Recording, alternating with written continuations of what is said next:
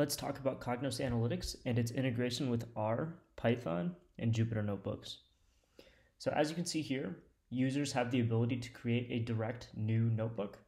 And once they do so, they'll see a very familiar interface, which is just a text editor, similar to what they'd see in their own IDE environment.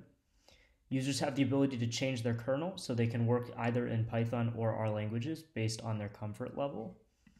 And if a user wanted to actually add data to this, they have the ability to drill down into their specific root folders and find particular data that's of relevance to them.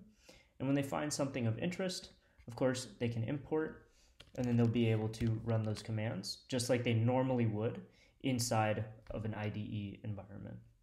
In terms of libraries that are supported, out of the box, Cognos supports pandas, but we do allow for any other type of public-facing package to be supported as well.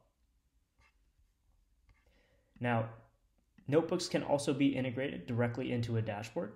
So when users create a brand new dashboard, they'll select a template of their choosing, and they'll see a blank canvas.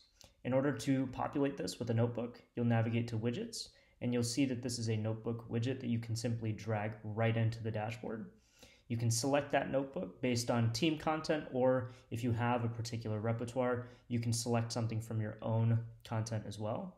Once you've selected that particular notebook, it will bring up a picker where you can see all of the different visualizations in different cells that run commands inside of that notebook. And when a user finds something of interest, they can select that and it will automatically be created and added to the dashboard.